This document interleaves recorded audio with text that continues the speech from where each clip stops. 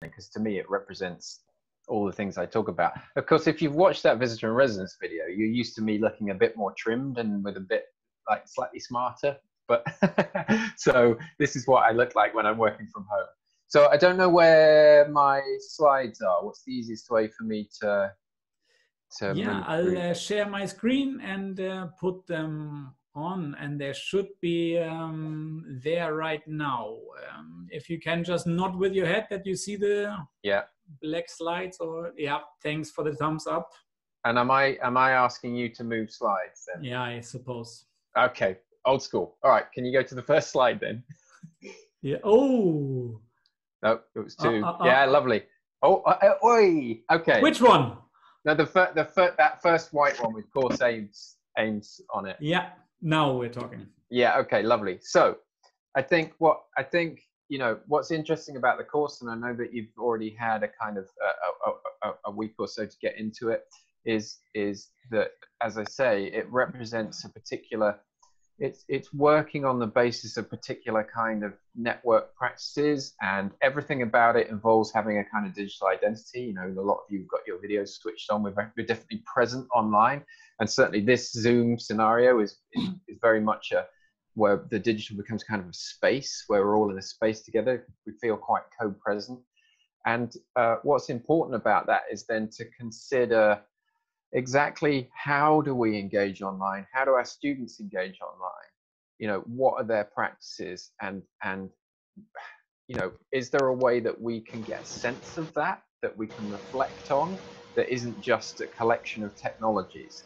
So what we're going to do in this session is there's going to be a couple of points where I'm going to ask you to you know, ask for your opinions about a particular question, but we're also going to do the visitor and resident mapping process, which is why hopefully you've got a paper and pen and a mobile phone to take a picture of what we do.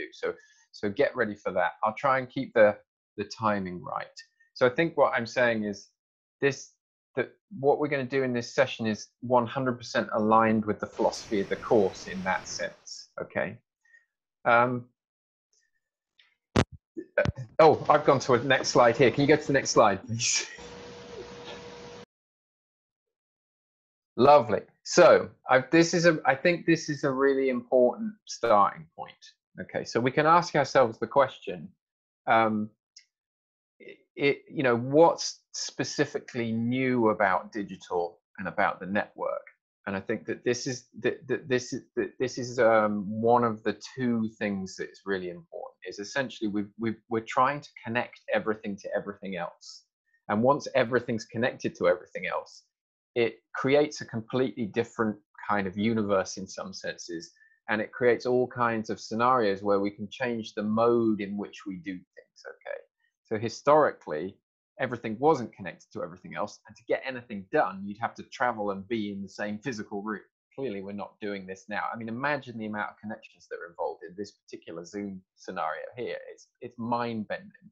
So that's the one thing. So I'd say everything's connected to everything else is important to consider. I think the other one is anyone can publish, okay, which historically was definitely not the case. But now anyone can publish. Whether anybody will read it or look at it is another question. But we're now in an environment where anyone can publish, whereas a lot of academia is still structured around the principle that only a select few can publish. Now, you could have a discussion about what it means to publish. But the fact is, I could write a tweet, and if it went crazy, like a good, you know, tens of thousands, if not millions of people could read it. And I don't need to be friends with somebody who owns a printing press or a television studio to get that message out there. And you can see the effect that that's having with people like Trump. You know what I mean? He can literally go round his own government and just talk. So this is huge. Next slide, please. So there's Kevin Kelly, who that quote comes from. He's one of the few futurists that I actually kind of like, because he said a lot of things in the early 90s that actually have sort of come to pass. So, you know, generally you can't trust a futurist, but I think he's quite safe. So that map that we just saw, so if you can go to the first of those, that one there, he does this really interesting internet mapping project. It's an interesting thing to do with students, where you literally say, draw a map of the internet as you see it and indicate your home. And I think what's really interesting is we've got all these connections, but everybody visualizes it differently.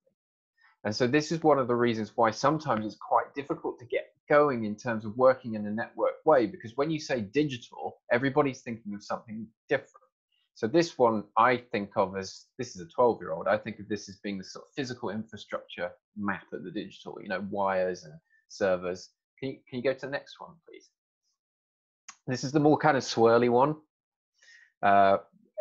There's lots of different responses to this. This one is, you know, sort of more how I think about it, this kind of messy knot of stuff, and then perhaps those little blocks are other people, perhaps they're web pages, who knows. Can you go to the next one, please? This one is, I feel like that's information. It's almost like there's this massive swathe of information coming through a point and then coming out the other side. Maybe it's really interesting to try and interpret it.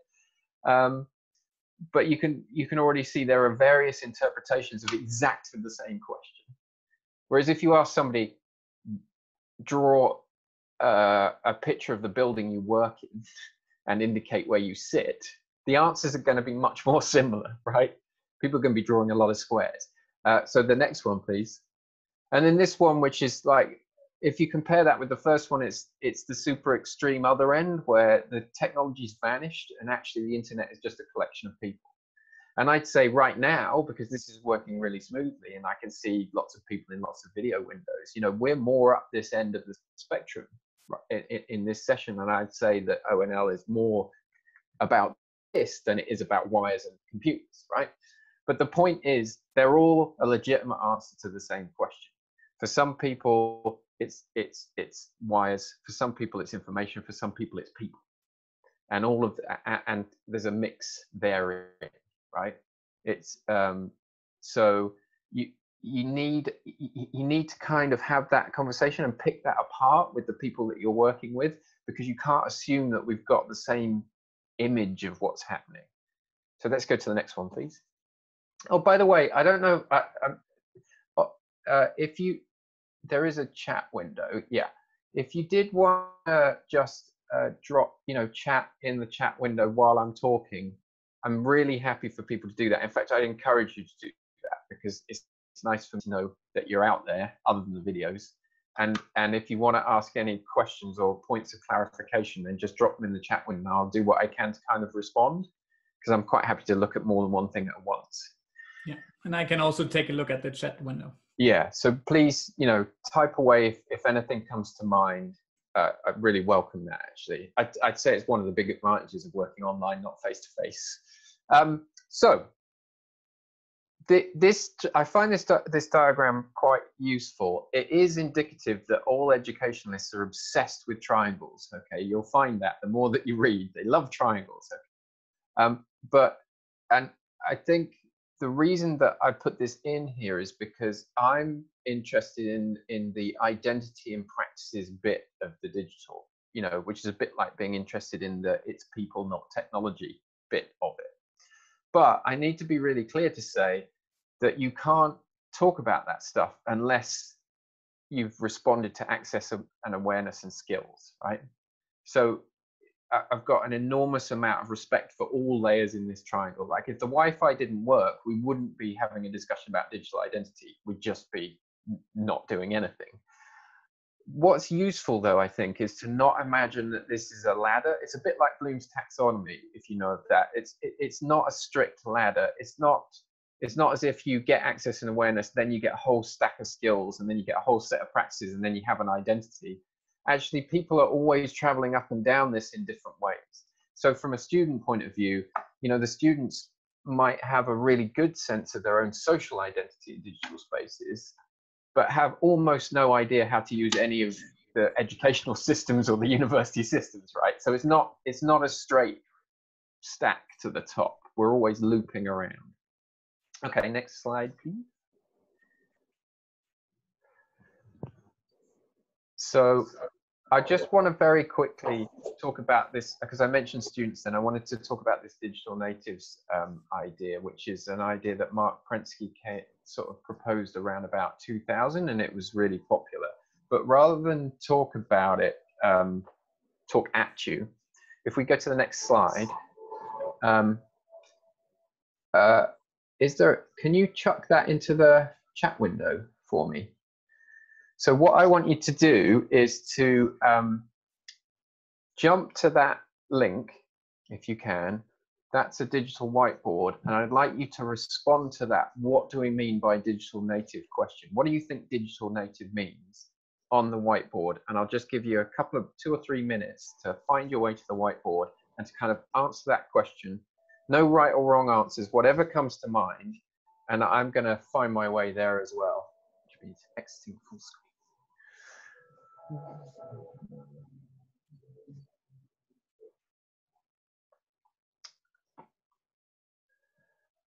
So people are arriving now. So what do we mean by digital native, or what do we think it's come to mean? However you want to interpret that. You can grab, oh, they're all appearing, lovely. Yeah, so it's working, that's good. Yeah, for sure. Yeah, so we've got someone who grew up with access to the internet. That's interesting, isn't it? Because that means I'm a digital native, just kind of. Feeling comfortable in digital.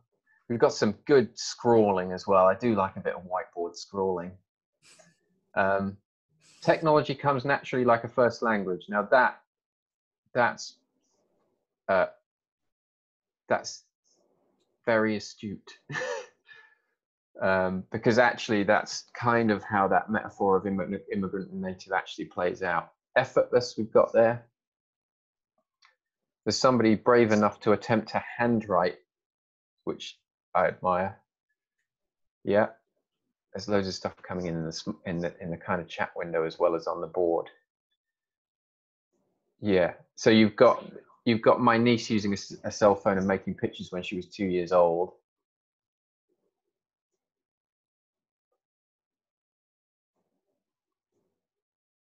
But the whiteboard's struggling a little bit, but I'm seeing stuff.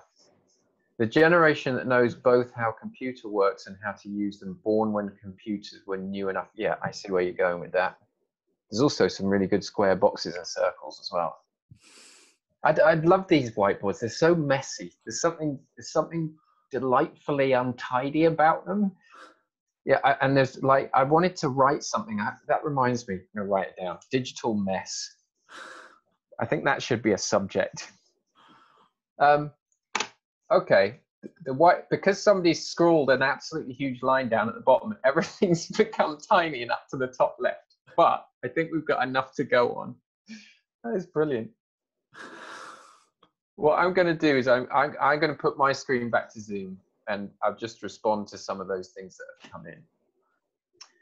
So yeah, digital natives is that I'll pick up on that language point. Okay, so it is genuinely the principle behind it is like the first and second language principle. It's a metaphor of language, and so the idea is that if you've grown up with digital technology around you, then you end up kind of getting into it in a way that's a bit like speaking your first language. So you have that kind of fluency.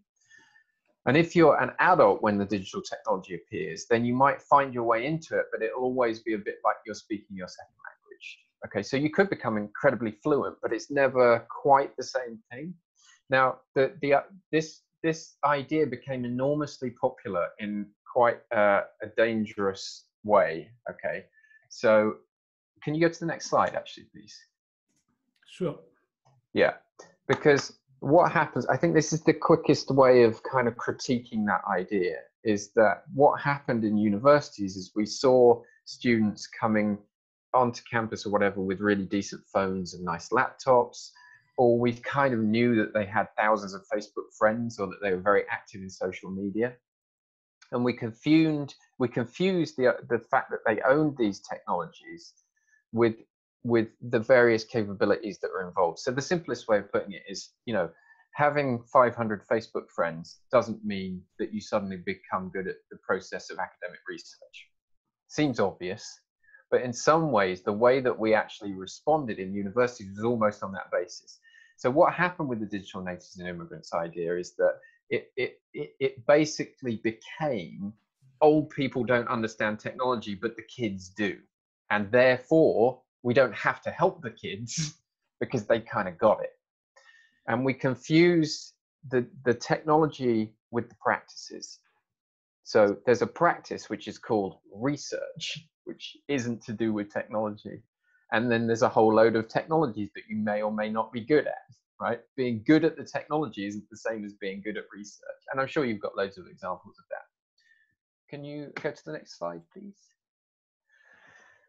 So I actually had an argument with, it was an argument, yeah. I should have said I was in a panel discussion with Mark Prensky, who came up with that idea. And there's a blog post there that you can find your way to. And the problem with that discussion was it was less about the digital natives idea, but it was just intriguing to me because Mark Prensky would characterize university as something very, very, a version of university that comes from films and from 50 years ago, and then said, here's why it's wrong, and therefore we need to. At which point I went, but what you just said isn't what universities are, so I don't even know where to begin. and it got pretty heated. So there's a video of that. It's quite fun to watch.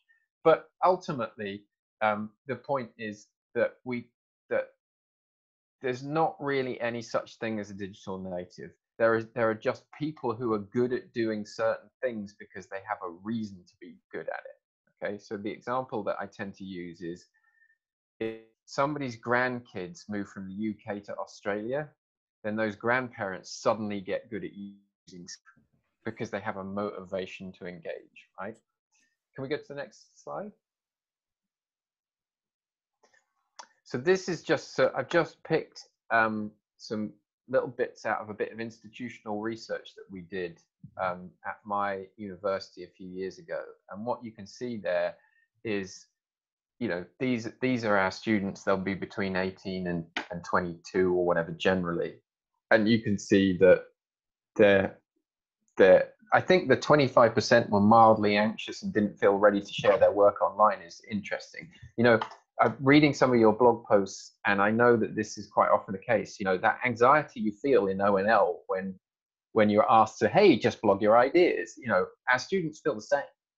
In fact, on a lot of these things, our students feel the same as we do, and it's not a bad assumption to run from. You know, it's like,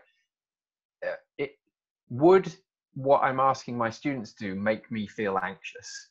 Is a good question to ask, because if the answer is yes, then they'll feel anxious. It doesn't mean it isn't something you should do. And certainly that percentage, 32%, are overwhelmed by the information they receive. I'd say that's probably gone up now in the last few years. So we're all dealing with the same problem. So in that sense, the native and immigrant idea isn't necessarily helpful. I'm not saying that there aren't generational shifts, but I'm just saying that in that way, it's not helpful. Let's go to the next slide, please. So, yeah, so I've just responded to the chat. I think, you know, even simple and common tools like Microsoft Word, young students are not very good at it, even if they are gamers or social media users. Exactly, right? Because Word isn't simple. Word's crazy, right? And it relies on you knowing a lot of practice that's to do with constructing documents. Like, what's a font? Leading, kerning, paragraph breaks. What do they have? They have, like, you can have a page break, you can have a style break. It's a really very, very specific set of practices. It's not easy. It's a thing, right? It's a thing you have to learn. You don't get born knowing how to write a Word document, just the same way you don't get born knowing how to write a good essay. But depending on our own experiences, we imagine certain things are simple or not. They're not simple, we're just used to them. So what I did was, yeah, and few do learn about, well, oh man, I don't want to get distracted by this, but honestly, when my kids were at primary school, I literally said, why are you not teaching my children how to type? They're going to spend half their life typing. And it's because in the UK, historically, you teach the girls to type because they would become secretaries and in the typing pool, and you wouldn't teach the boys. Okay, I worry that we're still working on that basis. It's crazy. Anyway, yeah, so some people have it and some people don't. it's uneven. So in response to that natives and immigrants idea, I came up with this visitor and residence idea. You've watched the video. I'm not going to go into it in great detail. Can we go to the next slide, please? I think this session is a good example of this, but it's just an idea that's used all over the world because people have found it helpful. And the key thing about it is that it's about motivation to engage, not about technical skill. Okay, and I think that's why it's helpful. So let's go to the next slide. Sorry, I'm pushing you around from a distance, but it's working. So no problem at all. So you've seen the video. I will just review it very, very quickly, but I'm going to do the quick version and hopefully we're all right. I can't quite remember the video. I made it a little while ago, but you know, it's a continuum. It's not two types of people. We all engage with things online in visitor mode and to a certain extent in resident mode. You know, it's always a mix, okay? And I think there's a few useful things to think about is that the extreme end of residency tends to be super, super visible. So for me, it's tweeting because you can Google to those tweets, or you used to be able to Google to them, but they're completely open to the whole world, right? So that's the extreme end of residency. Let's go to the next slide. So I'm just going to explain either end of the continuum, even though it's a sliding scale. So I don't want you to think of it as two boxes. It is a sliding scale, but I'll just explain this end. So visitor mode, a good way of thinking about it, it's like a series of tools. You might have watched me sort of mend my own bike in the video. And I think what's important about that is that it's quite instrumental. You've got a thing that you know you want to do. And what's really important is you don't leave a social trace. You do leave a data trace. And I think in the last few years, we've become much, much more aware that we're leaving a data trace, and our students are aware of that, and it's worth considering. You don't leave a social trace. Let's go to the next slide. Yeah, temporary residence and permanent residence. Yes, I think people, just responding to that comment in the chat, I think there are people who live out more of their life online than others. And I feel like during the virus, we're probably going to live out more of our lives online than physically.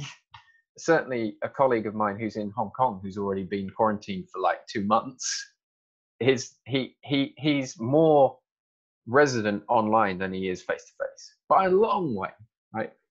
So yeah. Sorry, just another question in the chat.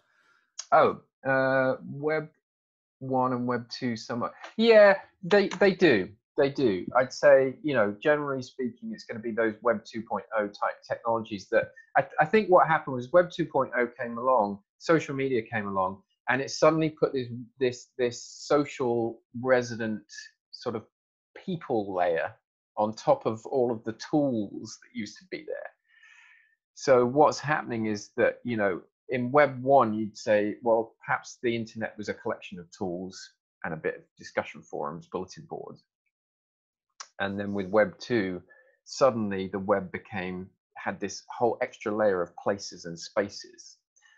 So in resident mode, we're thinking of the web as a series of places, and it's the easiest way of thinking about that is where you're co-present with another person. So if you remember that last map from Kevin Kelly with just all the smiley faces, you know, the point is your motivation to go online is to be around and connected to other people, and you will leave a social trace, okay?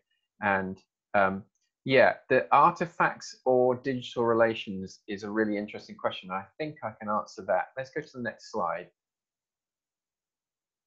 I'll go through this slide and then I can get to that actually, because it's a really good question. So what's useful to know is that there's a lot of activity in the middle of the continuum that's within closed groups and communities. I mean, that's what this is right now. Yeah, this is not open to the whole world, but it's definitely resident. And most people's social media presence has an edge, right? When I tweet, it sort of has an edge because of the people I follow me, but it sort of doesn't have an edge because anybody could find those tweets. And that's what is sort of messing with the world, is how is that sudden shift. And there are several people in anonymous. Yeah, you can be an anonymous resident.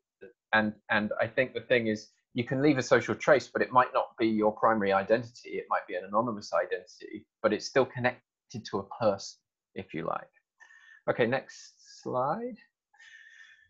So what we do is we add context to it. So context is really, really important because the way that we engage changes radically based on what is kind of a social context rather than geographical context. It used to be that social and geographical context were kind of aligned.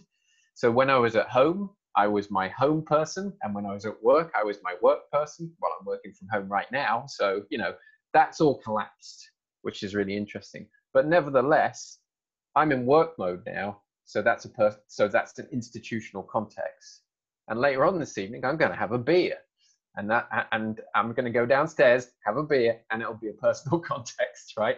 So you can see how that plays out online. You know, a lot of our students are very confident online in a personal context, but actually really anxious in an institutional context or in a course context, and we need to recognize that's a big shift. So coming back to that idea of artifacts or digital relations, I'd say it's both. So when I tweet, it's to connect with people, but that tweet is also an artifact, right?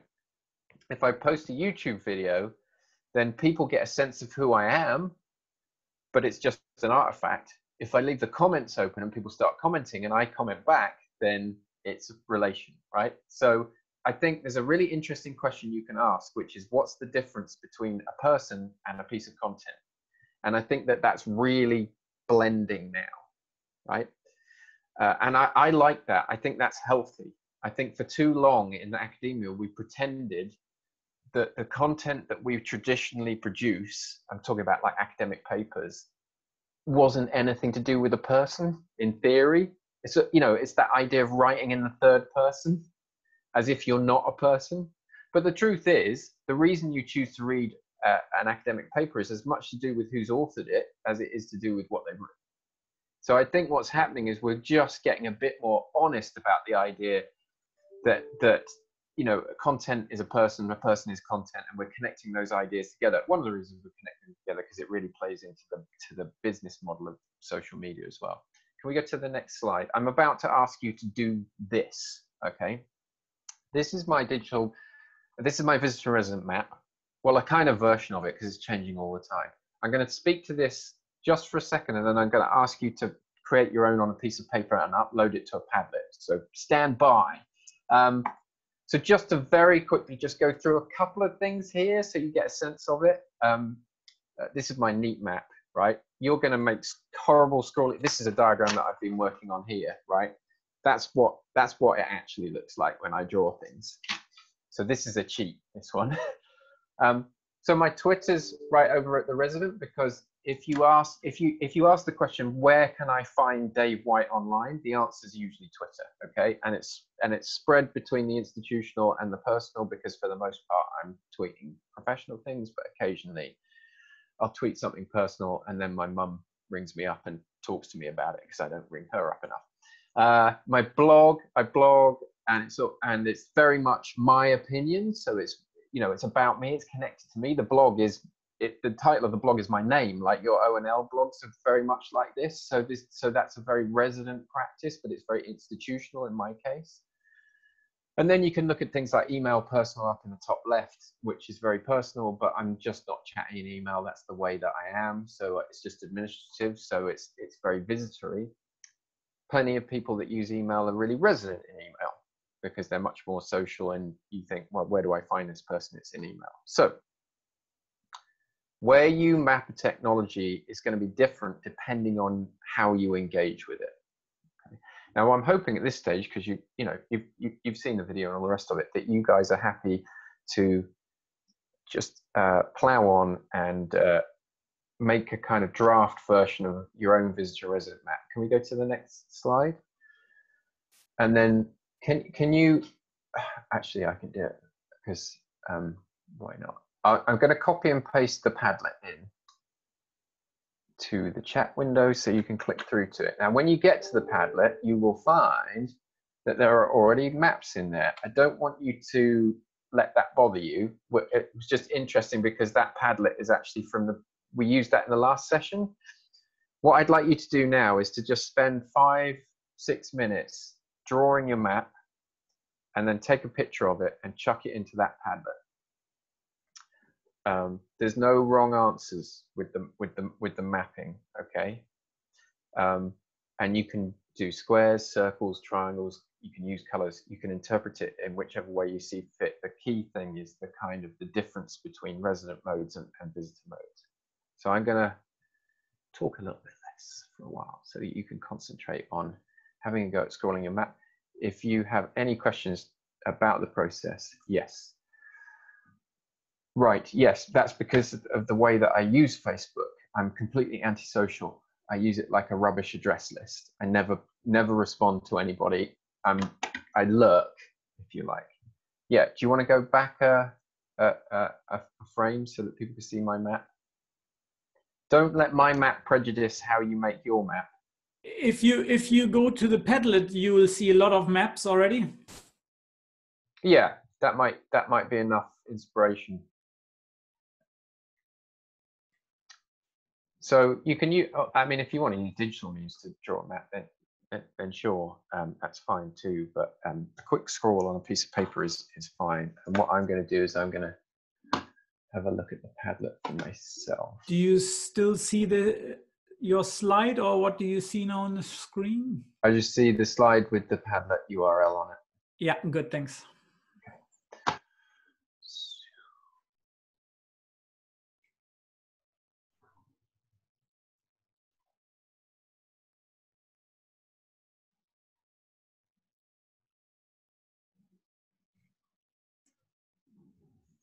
I think that the maps will stack in from the top, so it should be obvious which ones are the new ones.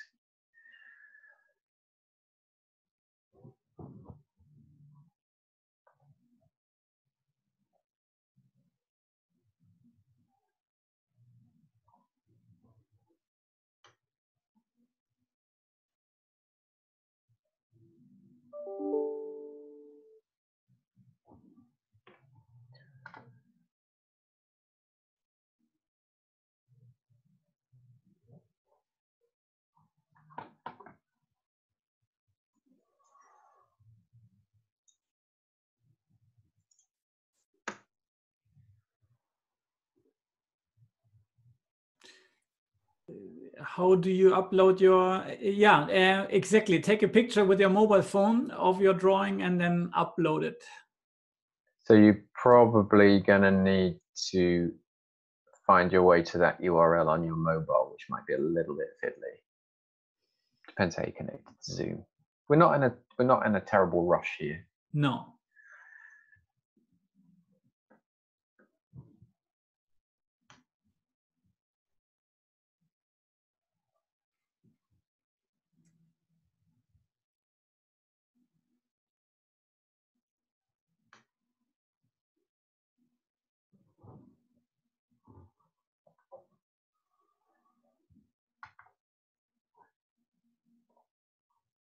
Right. Well, who's going to be first into Padlet upload? Competition always works, doesn't it? Is that I'm just checking. Is that Padlet available for creating new things in? That's the one thing I didn't check. No, we can. People can chuck stuff into it, can't they? I think so.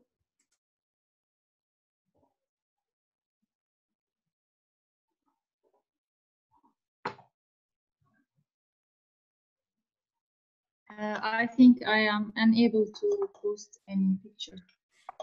Pressing on it and that. Yeah, I wonder why. It's yours, isn't it, Jorg? Yeah, I can't checking either. We might just have to change the editing rights on it.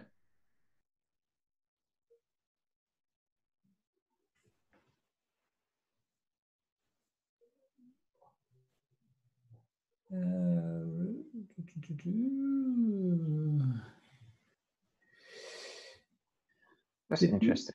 Where do we change? Wait a second. We'll get there. Don't worry. Yeah. While Jorg is having a look at that, I mean, you've got your maps ready to go. I will just talk about how the mapping works. I hope people have found that a relatively straightforward process. Sometimes there's different questions that come up. I've done that with teaching staff before. I've done it with people in libraries, done it with students quite a lot. And what I find is, and this is what we'll do in a second when we're in a position to see some maps, is that the map is just a useful way of generating conversation. So when people compare their maps, they'll be like, well, why have you put that there? It's a bit like the question I got about Facebook and Twitter, you know, is why have you put that there and I put it here? Or why is that institutional now? I didn't think we used that like that. And what tends to happen is the conversation moves from the technology to the practices to the kind of philosophy almost of how people are engaging online. So it's a useful way of, it kind of facilitates a really useful discussion around people's digital practices and their expectations. I think it's quite a useful thing to do with a new set of students, especially if you're going to work online with them quite a lot, because it gets a lot of stuff that would otherwise be sort of a tacit assumption into the room, and you can have that conversation. Is that Padlet just a bit kind of stuck? Yeah, I simply don't know where I would share it or change the setting to. Well, I'm wondering, if you've got visitors can read. Visitors change private. Oh, now public visitors can. I don't think you shouldn't need to log in if we set it up right.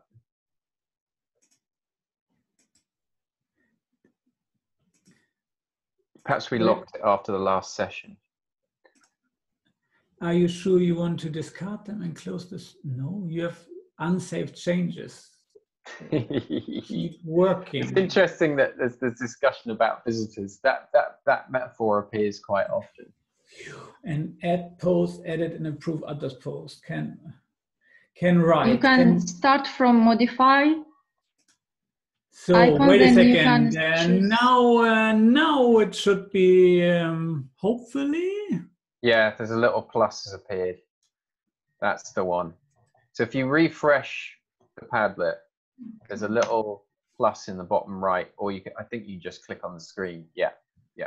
So have a go at chucking some of your maps in. We've still got time, so that's fine. Yeah.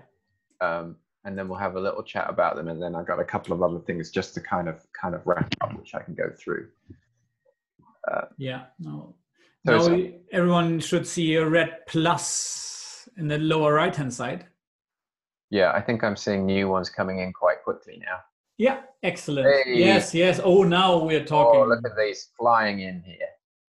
Okay, whilst you're uploading, I'm gonna pick. Can you share the Padlet into the Zoom, please? Is it coming in? Yeah. If you can open that up so it's sort of full screen in Zoom. Yeah, I'm just. So we only lost a couple of minutes to that. That's fun. No. There. Oh, that looks better. We're getting there. Yeah. Do you see the map that says My Map and it's got a little slidey on it, top left? Can you open that up full screen, sort of bigger? 1 second. Yeah, you're getting there. And it's moving around pretty quickly. That one there, yeah. Okay. So I know a lot of you will be uploading and all the rest of it. I don't know whose map that is. Is it something that if you're happy to, then jump on the mic and say hi. Hi, it's Clarissa. It's my map. Lovely. Hello, Clarissa. I just thought it jumped out at me because you've got this pointy bit on WhatsApp, Telegram, Signal, where it kind of drops off as you move towards the institutional. Is that because you'll very occasionally be talking about work, but you like to try and keep it personal? No, it's more like I rarely have contact on WhatsApp with my work colleagues, but sometimes on important days or when there's a big meeting or something, then I use it there, but it's very rarely. Yeah, that makes sense. Yeah, and you've got cloud storage, which is in your resident institutional quadrant. So really, it seems to me that a lot of the way that your work operates is just by sharing files with each other. That's the mode. Yeah. And so it's quite interesting. When I started doing these maps, quite often that quadrant was almost completely empty and just had a bit of email in it. And it's not unusual for that quadrant to be quite empty. So it seems like that's quite a formal way of being resident and institutional, which is fine. So thank you. Let's go to another map, Jorg. So what have we got here? Let's do that top left one that's got, no, wait. Yeah, no, that's good. That's great. Okay, whose is this map? Did you want to jump on the mic? And if you don't, that's fine. So I'll just talk to this, and if you appear, then you appear, that's fine. You can see here you've got the Moodle LMS or VLE, Office 365, Microsoft Teams. That looks very similar to my institution. So you can, generally speaking, what ends up in resident institutional tends to be the kind of officially provided platforms. And what we find when we do this with students is that the only things that tend to appear in resident and institutional are the things they've been asked to engage with by the institution, if you like. So this is, to me, this is a really classic map in the sense of there's a very clear distinction between the kind of character of the technology and where it's ended up. So, who uses Microsoft Teams personally? That would be unusual. It might go that way. And then there's a blogging over there, which I'm not sure what that might mean, but that's interesting. Maybe you blog about a hobby or a club or an activity or something like that. Maybe it's to do with work. It's difficult to say. But as you can see, there's another example of Facebook being visitor, not resident. And I think that's important to note is that, the technology doesn't mandate where it ends. The technology doesn't mandate the mode of interaction. You can be visitory in technology that looks residenty and vice versa. So there will be maps in here where email is surprisingly resident. Should we just do one more and then we'll move on? I hope that you can flick through these yourselves. Let's do that one that's in the middle. It's got a big Facebook blob in the middle. So in a longer workshop, you can spend longer discussing with each other about your maps and what you think they mean. And I think that process is really useful. If you want to get on the mic, if this is yours, then do. Hello, who's this? Harris. Hello, Harris. So it looks like you've got an intriguingly resident institutional Twitter. Are you running an account for a course or a library or something like that? Yeah, I mainly use it for an institute that I work with. There you go. Okay. And then the blog, which is ONL. So as you can see, there's a classic example of a piece of practice appearing because it was kind of pedagogically part of the structure of a course. And then talk to me about Facebook. It seems to me that you've got complete convergence there where Facebook's just everything. When you log into Facebook, anything could be happening in any context. Is it just giant chaos like that? I mean, I use it, quite a few groups for work.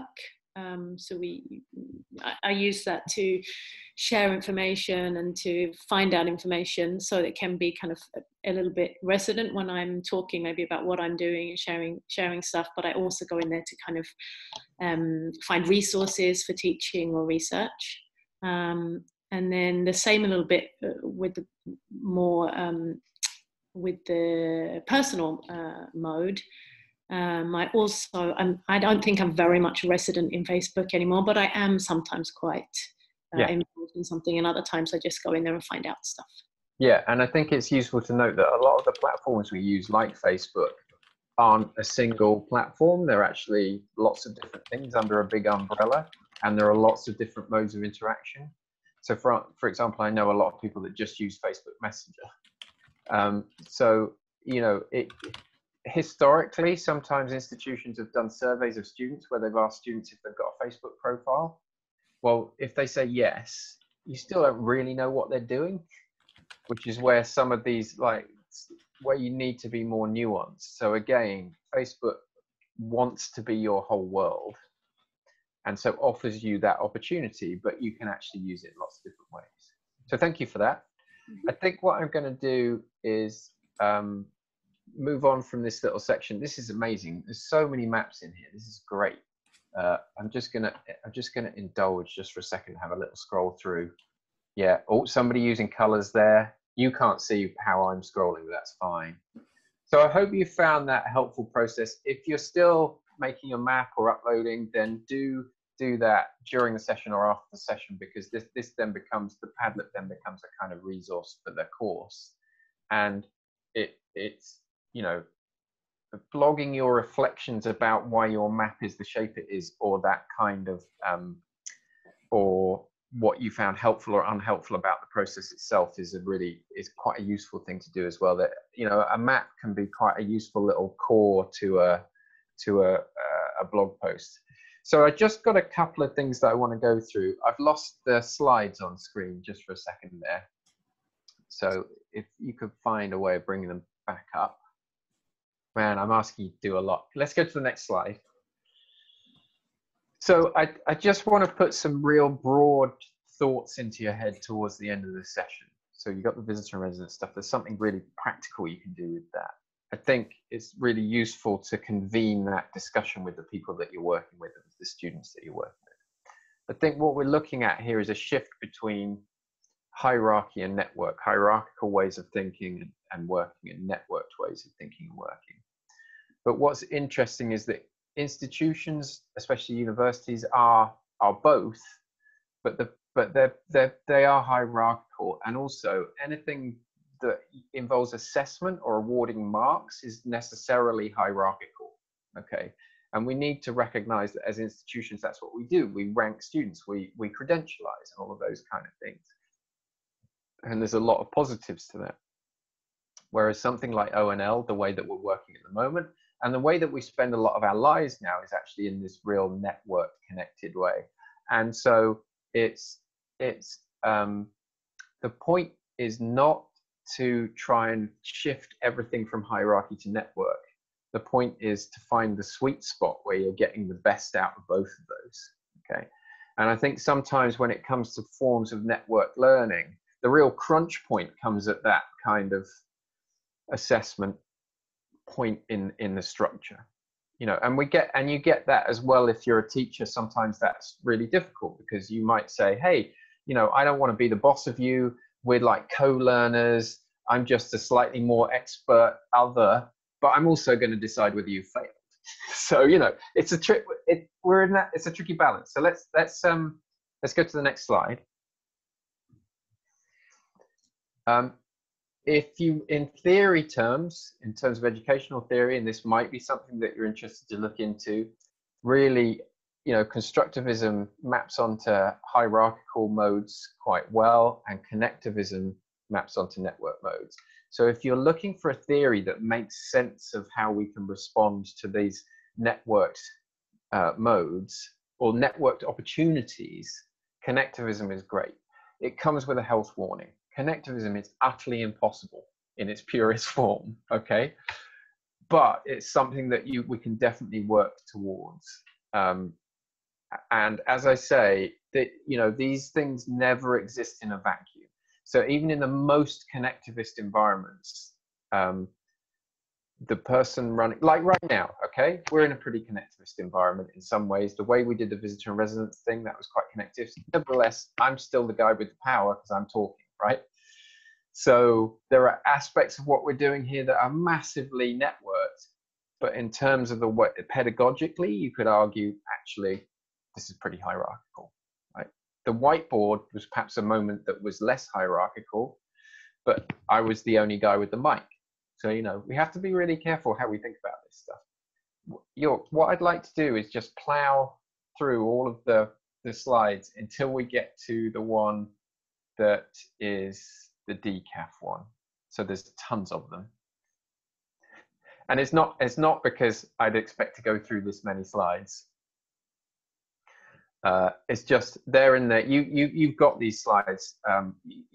You can distribute them amongst yourselves. There's loads of different maps in there, which sort of have different flavors that you can go through. They're quite interesting. But just to round up, I wanted to point you to the Digital Creative Attributes Framework, which is like our institutional response to a lot of this. So we've got a creative attributes framework, which are those kind of big, you know, productivity, enterprise, agility. And then what we've added is a whole load of digital practices to them. So, you know, the mapping's really great to have that broad discussion, but then you've still got to say, well, what am I going to learn? Having done the map, what do I want to learn next? You know, what practices, what modes of engagement do I want to become more expert or more confident or more fluent in? This is a kind of institutional framework that responds to that, because it sort of lists off those practices. And it allows you to say, you know what, actually, I think we're probably all interested in these 3 practices. Let's talk about how we can learn them together or improve on them together. So it just moves you from kind of broad discussion towards more something that feels a bit more like curriculum, maybe. Okay, next slide. I want to finish on this quote from George Siemens, because I find it really useful and really positive. And I think that this idea, now that knowledge and networks are abundant, not scarce, the emphasis should be on connections. Okay.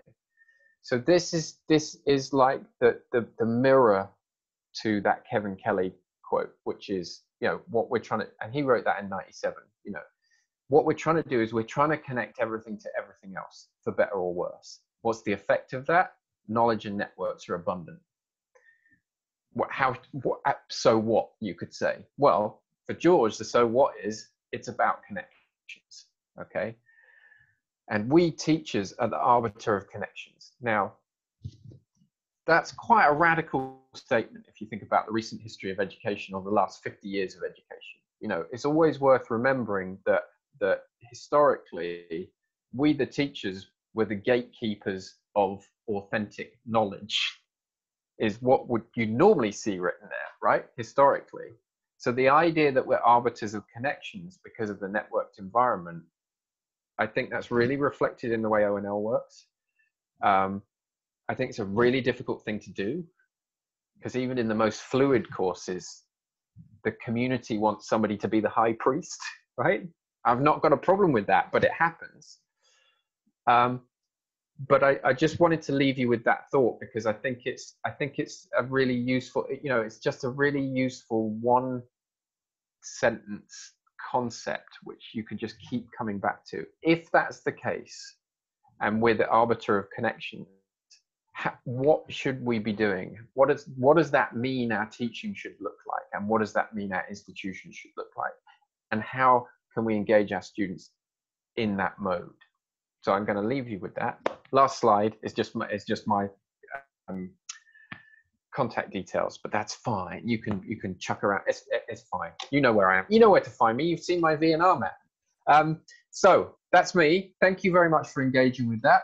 I think we got there. Can I just say, just for the record, this is the only bit of teaching that I haven't been worried about because of the virus, because it's already online, and that's quite a big deal.